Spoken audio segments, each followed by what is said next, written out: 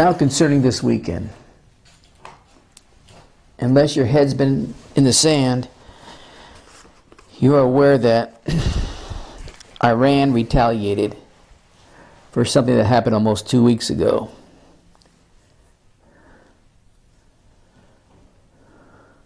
In Syria,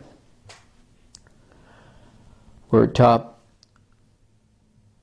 Iranian officials, military officials, were killed in a bombing that happened in Syria. I have one HOF here said, with what has happened this weekend in Iran, or with Iran, it raises the question about Iran being a part of the Psalm 83 war. Iran is Persian, not Arab. Iran is not part of the Psalm 83 war. Their proxies will be.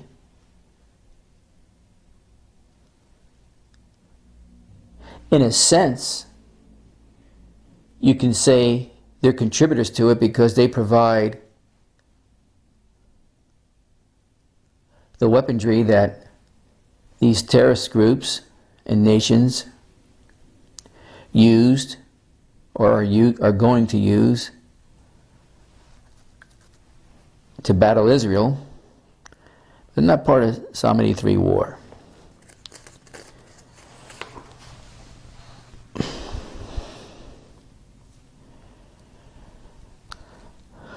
I've decided this a long time ago, but I decided to stop listening to the news media because they are worthless.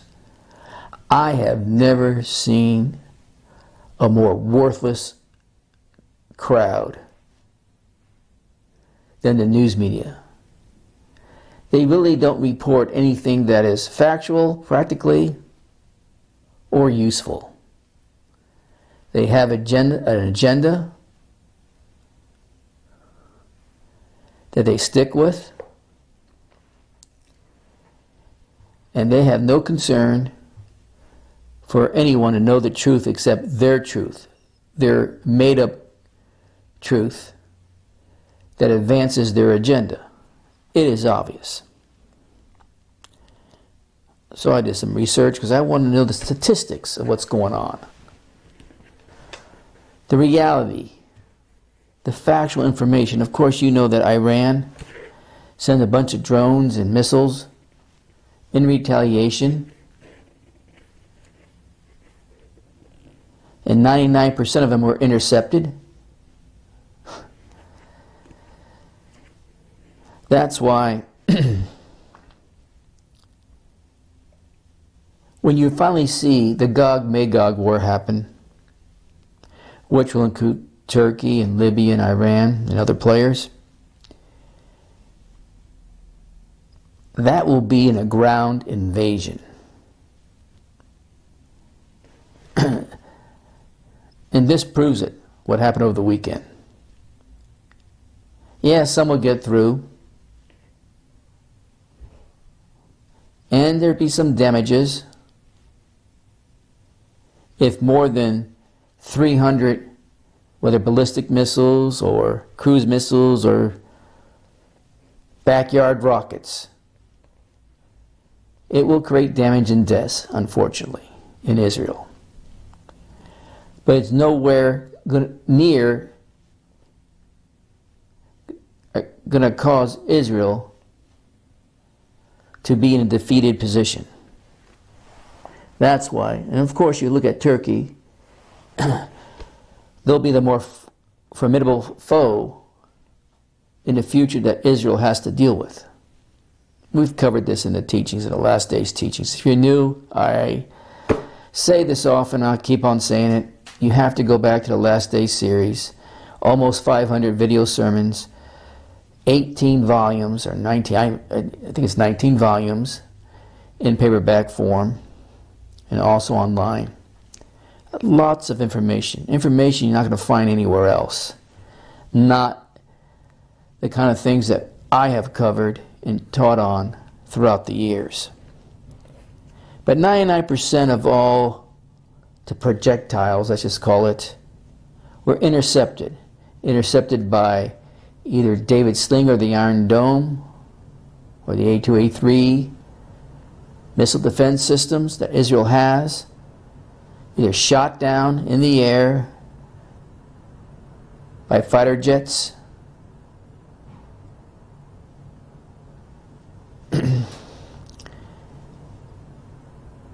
all in all, it was a failure. It was a failure. They'll try to paint it all kinds of different ways, especially in the Arab world and also in Iran. But it was nothing that they hoped for. Well, because they just wanted to send a message is what they're saying. You kidding me? You don't send over 300 projectiles without hoping that it will do some damage. Granted, I'll give you this. They send drones, very slow drones. In fact, 170 drones that seems to be powered by a lawnmower engine.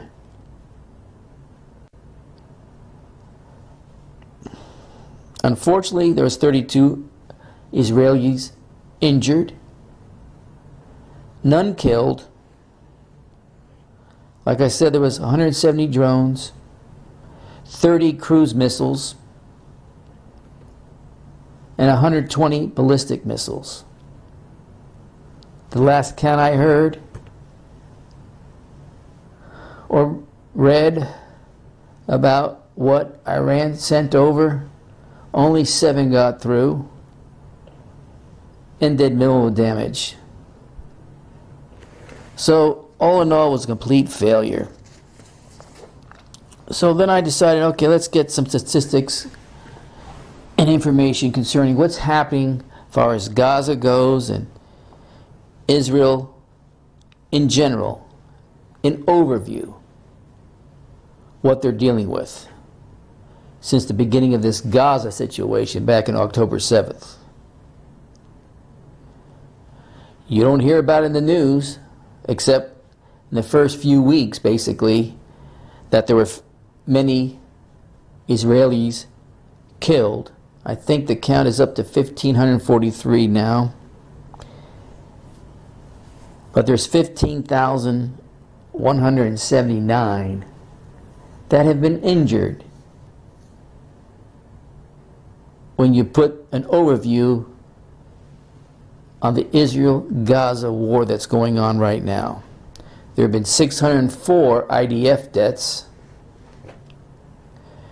133 hostages still.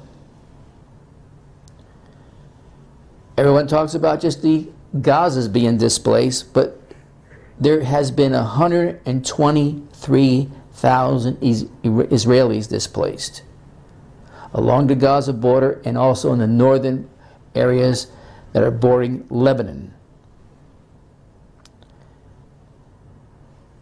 The news media doesn't want you to know this either for some reason.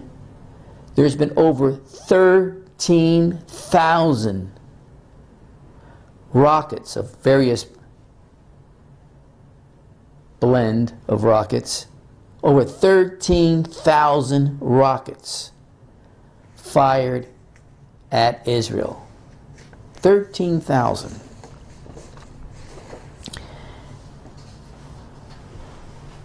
Israel has targeted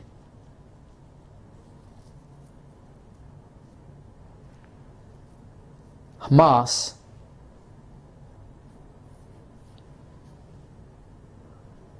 locations, targeted locations that they had intel concerning activities or where they received resistance.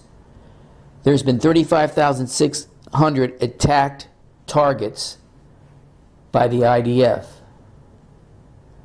Israeli Defense Forces. Out of that, over 13,000 rockets fired at Israel, 9,100 plus have been from Gaza alone.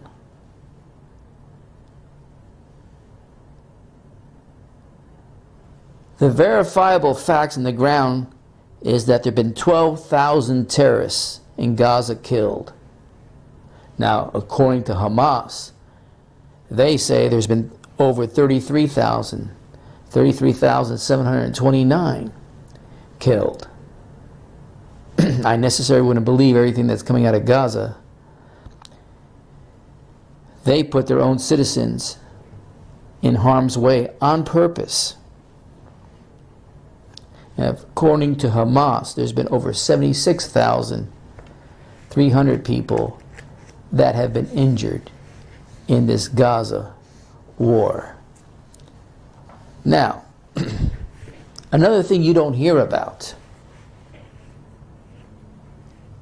concerning the Gaza blockade, let's just call it that. Yes, there's been 1,700,000 Gazans displaced.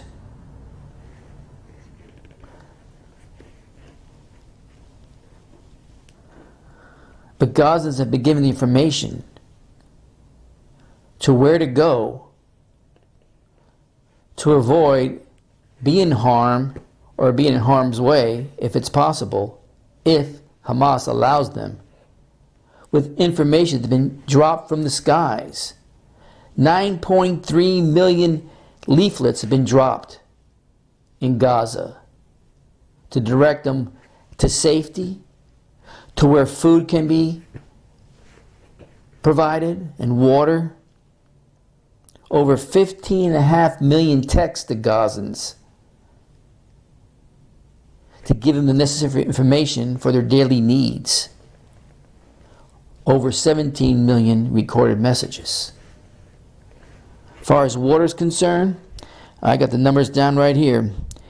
Israel opened 2 water pipes from Israel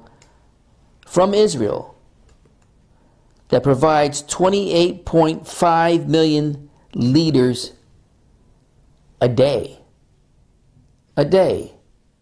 to Gaza. In addition to that, 1,496 water trucks entered Gaza, providing 30,000 tons of water. As far as fuel goes, like gas, 235 fuel tankers and 457 cooking gas tankers entered Gaza. Electricity. What I'm about to say, why is this not ever reported? Hamas attacked, and this would affect their citizens. Hamas attacked 9 out of 10 power lines supplied by Israel.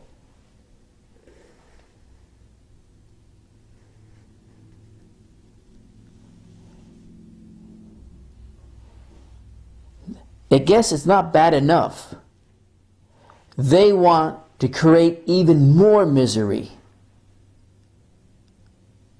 for their citizens. And of course, the news media will be there to show all the atrocities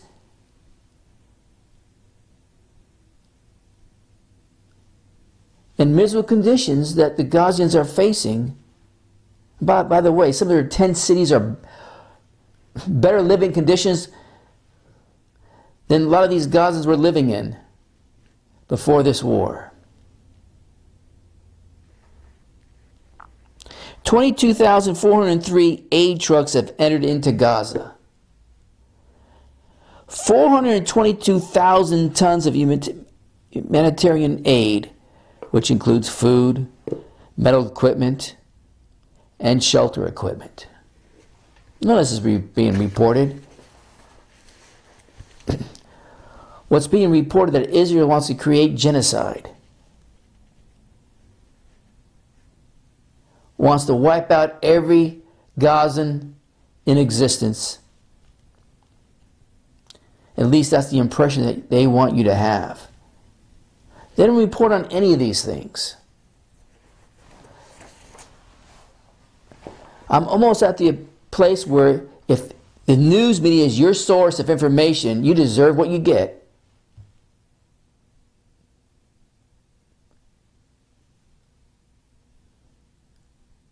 And you're getting nothing but misinformation. the best thing that Trump came up with in his last campaign,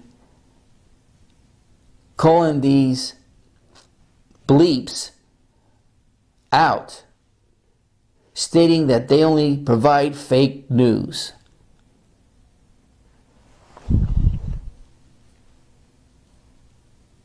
What about the Lebanon and Syria situation?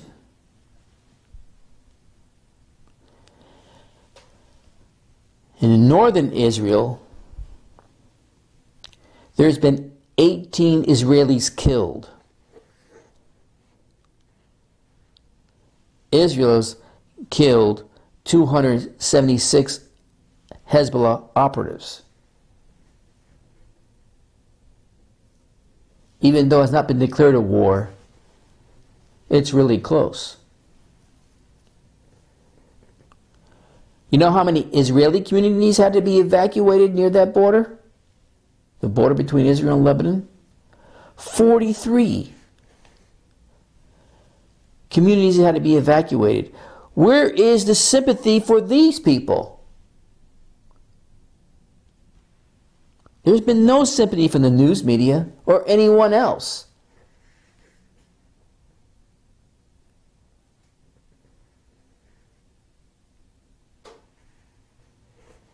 Over 60,700 people have been evacuated in those areas. And of course it's affected Lebanon citizens also, because 90,000 had to be evacuated from that border area. Over 3,300. If anything, Israel has shown restraint. But I think they're only buying time. Because I think they have an objective. I think it's going to fulfill what I call the Obadiah objective, which I'll get to in a minute, which will be part of a fulfillment of the Psalm 83 verses. And I've said before, this Psalm 83 might become a war that goes in stages.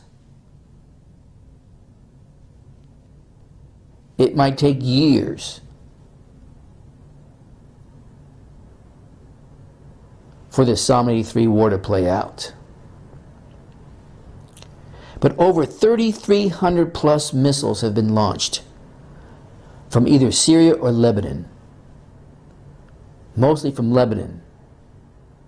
To my surprise, so far, Syria has been quiet compared to Lebanon and obviously Gaza.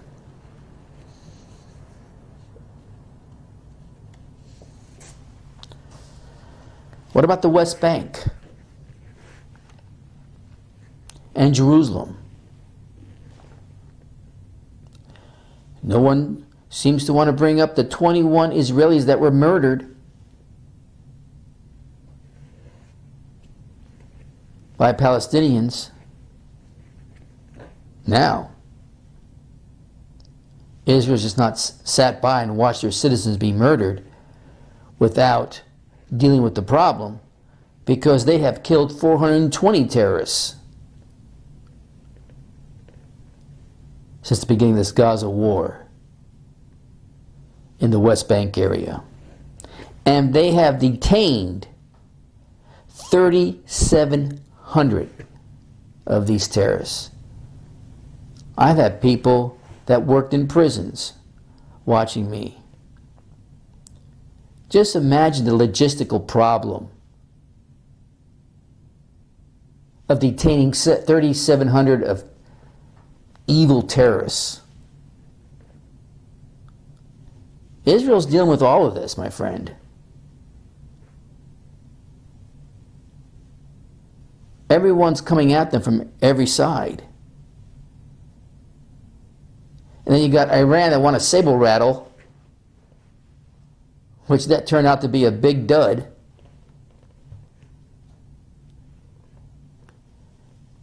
And I wouldn't be surprised.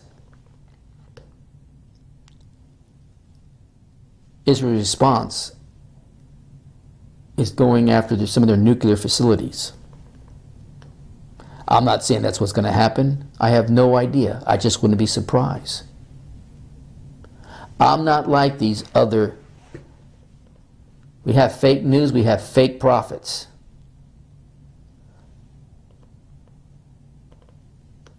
And their batting average is less than 0.00001%.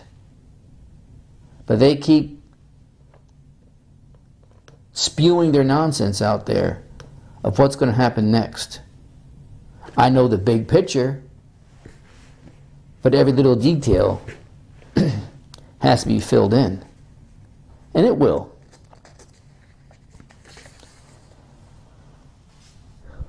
Last but not least, then you got the Houthis down in Yemen.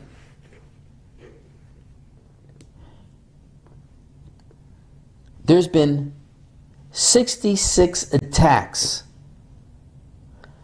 by the Houthis against Israel. 66 attacks. You know how many naval attacks against Israel? These terrorist pirates? 160. And that's not to mention the other attacks, other naval attacks that the Houthis are carrying out. I mean, it's a hot mess, my friend. The news media doesn't report all of this because they don't want you to side with Israel.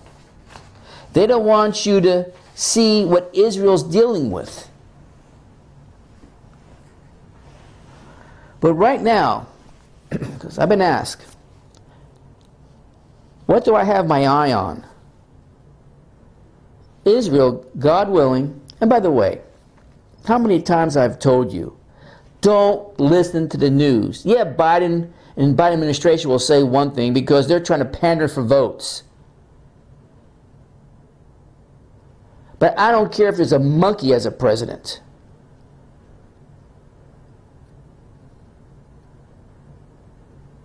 The United States is not going to abandon Israel.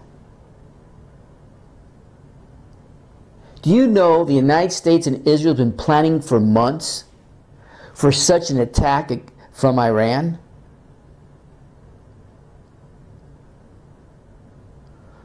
So Biden and his administration might be saying one thing, but they're doing just the opposite.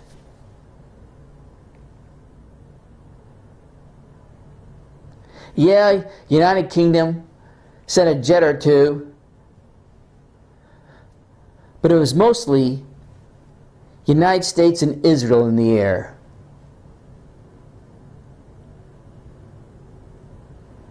Shooting down inferior weaponry. By the way, some of it provided by Russia. Some of it provided by Russia. You take the nukes out of the equation, and I've said this before.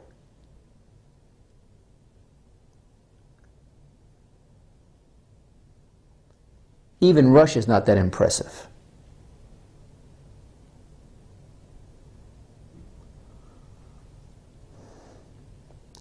How long have they been in Ukraine?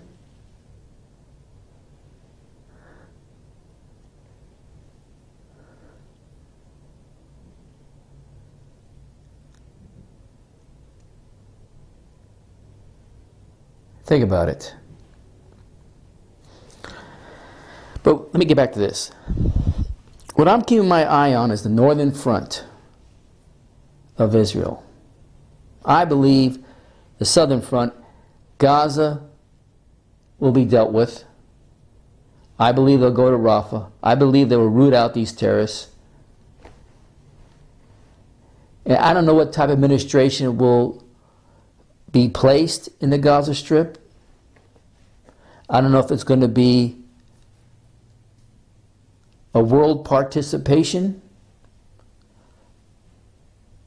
If the UN tries to get in there, I have no reason not to believe that would be a complete failure. And I'll tell you the reasons why in a minute. But my eye is on the northern front. The last war that Israel had with Lebanon, and at the conclusion of that, a UN agreement, United Nations, was put in place. All of Hezbollah forces were supposed to be located north of the Litani River in Lebanon. Put a map up. That's a map of southern Lebanon. You go up and you see the Litani River. You start the Mediterranean Sea there. It's above Tyre. You see the Litani River. Hezbollah was not to cross that river and put any of their people south of that river. That was according to the UN agreement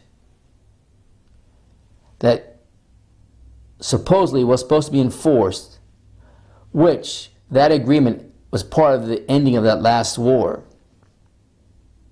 Hezbollah forces were supposed to be located north of the Litani River.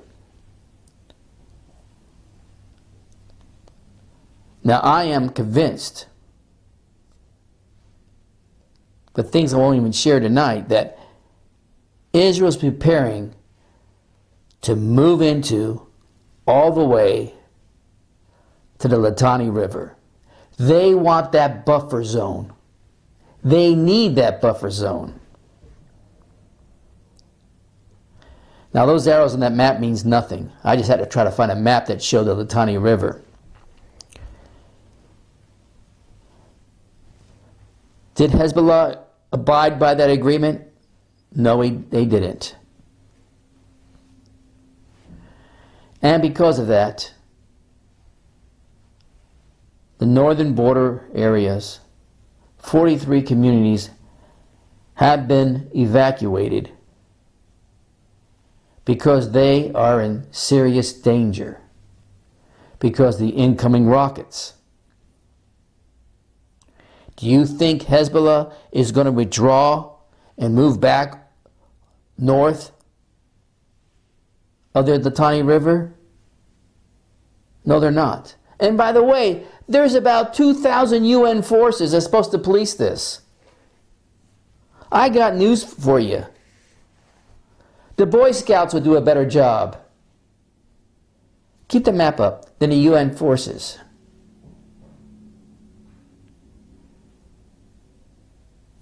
Are you serious? I'm absolutely serious. Look, I mean, the proof is obvious. Hezbollah's moved below the Litani River, and they are operating and shooting rockets in close proximity to Israel's border. So what does it mean? The operation in southern Lebanon is being prepared as I speak, and has been going through a process of preparation for months now, that once the IDF crosses the border, more than likely it will mean an all-out war between Israel and Hezbollah. Another part of possibly the Psalm 83 war. And that's not the only thing. There's multiple ways that this conflict in the Middle East will blow up and spiral out of control. Now, why is it important? I want you to keep it on that map until I tell you differently. Because you go to Obadiah, it's only one chapter. It's between Daniel and Joel. There's some verses there concerning the day of the Lord, which has not happened yet. Did I say Daniel and Joel?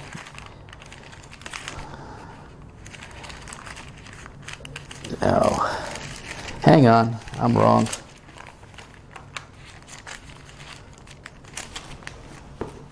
Oh, there we go. It's between Amos and Jonah. It's one chapter, 21 verses.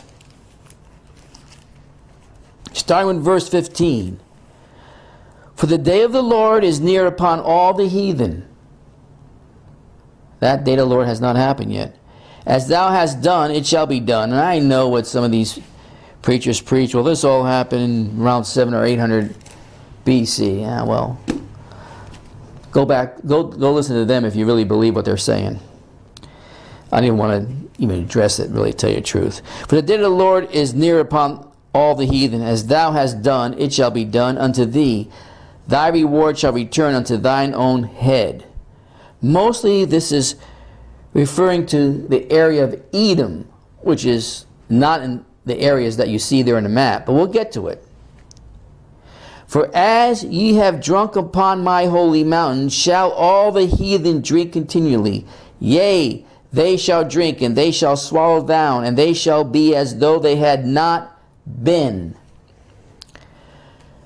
But upon Mount Zion shall be deliverance, and there shall be holiness, and the house of Jacob shall possess their possessions. And the house of Jacob shall be a fire, and the house of Joseph a flame.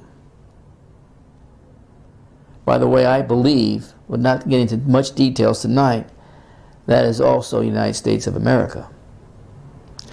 And the house of Jacob shall be a fire, and the house of Joseph a flame, and the house of Esau for stubble. And they shall kindle in them, and devour them, and they shall not be any remaining of the house of Esau, for the Lord has spoken it. That's not happened yet. And they of the south shall possess the mount of Esau, and they of the plain the Philistines. That's in the process. And they shall possess the fields of Ephraim and the fields of Samaria, and Benjamin shall possess Gilead. Now here we go. These are the verses I want to get to. And the captivity of this host of the children of Israel shall possess that of the Canaanites. Possess. Let that sink in. It says, and the captivities of this host of the children of Israel shall possess that of the Canaanites. Where? Well, it says, even unto Zarephath. And the captivity of Jerusalem, which is in Sepharad, shall possess the city of the south. And saviors, actually it's a bad translation, and deliverers shall come up on Mount Zion to judge the mount of Esau, and the kingdom shall be the Lord's. Well, that's going to happen towards the very end, but go back to verse 20. And the capacity of this host of the children of Israel shall possess that of the Canaanites, even unto Zarephath. See, Israelis know this. They know what the future holds for them, because they believe these verses to be true. Well, where is Zarephath? Well, look at that map. You see where Tyre is?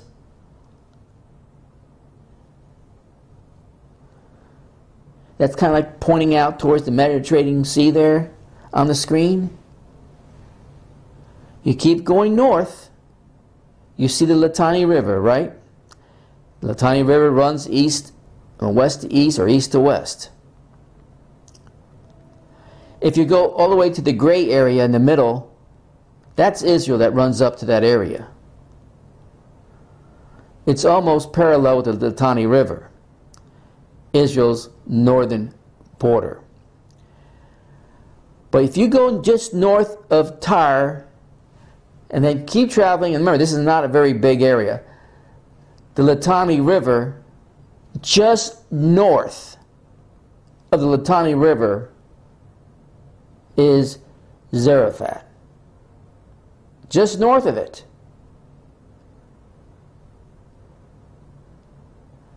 Just north of where that line was drawn by the UN peace treaty that has not been kept by Hezbollah is where you'll find the Zarephath area.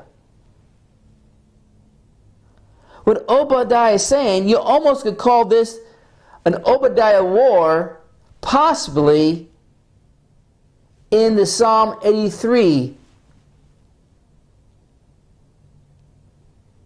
war events. And the capacity of this host of the children of Israel shall possess that of the Canaanites, even unto Zarephath. And then the rest of the scripture talks about the south.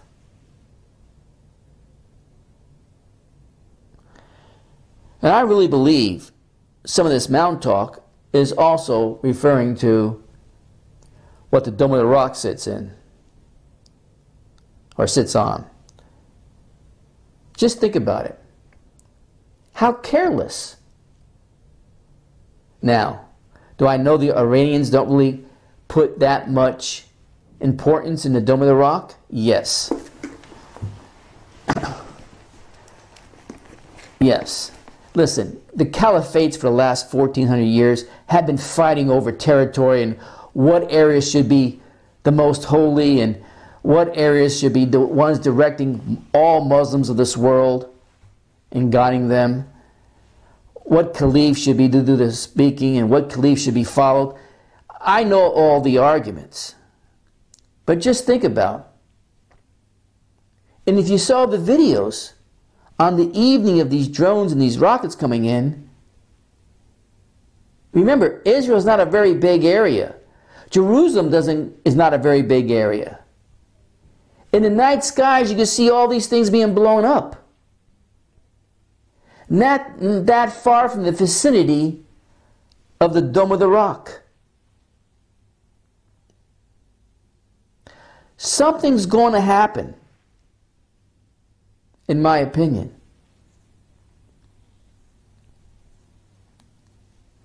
Where Israel takes over that mount completely.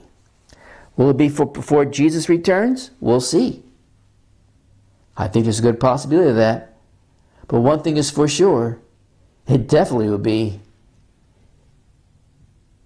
under Jesus' control, and no one can say a darn thing about it. No one what's at all. So, Israel knows what they're dealing with. Israel knows the scriptures, the Old Testament scriptures, and what still is expected to happen in the future. You could talk about a two-state solution all you want. Israel knows better. The rest of the world has to catch up. Now, war is ugly. There's rights and wrongs on both sides, mostly wrongs. But if I had to pick a side, I'm going to pick a side that is stated in God's Word by what prophetically needs to happen. And who am I to challenge it? Only the ones that don't believe God's Word to be the truth will be dumb enough to challenge it. I mean, in Zechariah chapter 12, verses 2 and 3, Israel, more specific, Jerusalem, will be a cup of trembling unto all the people around about it. And that's what you're seeing. But all the people and the burdens themselves, according to Scripture, will be cut down in pieces, even though all the people gather against it. I know the outcome. I have the big picture in sight. All the events that need to happen and all the details of those events will play out. And then we could look back, not like some fool prophetically saying this is going to happen because the Lord told me this or the Lord told me that. No. We've been giving all the prophetic knowledge that we need to see the big picture. The details will be filled in, and we can have that aha moment to see how God fills those details in. Because in Zephaniah he says, for the day will come where I will raise up as a witness.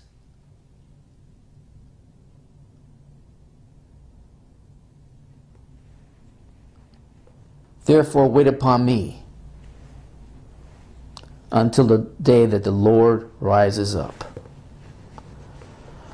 Now, I was going to try to get to a question. Actually, I've had several different questions come in concerning how do I know that Muhammad was possessed? How do I know that? Well, first of all, most people don't even know what possession is.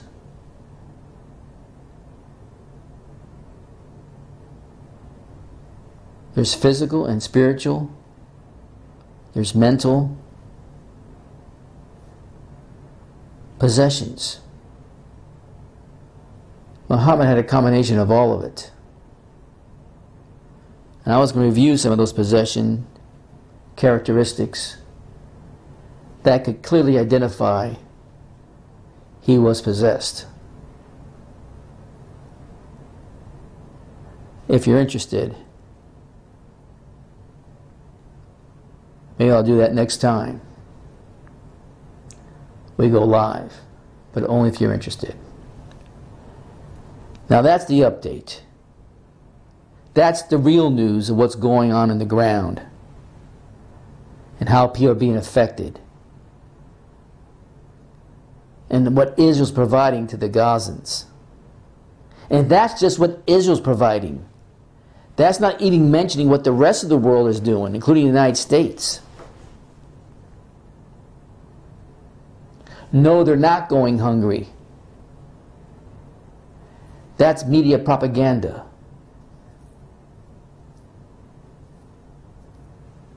Don't believe it. Now, if you're interested for me to continue on Muhammad and his possession, let me know. I want to hear from you. Play the song.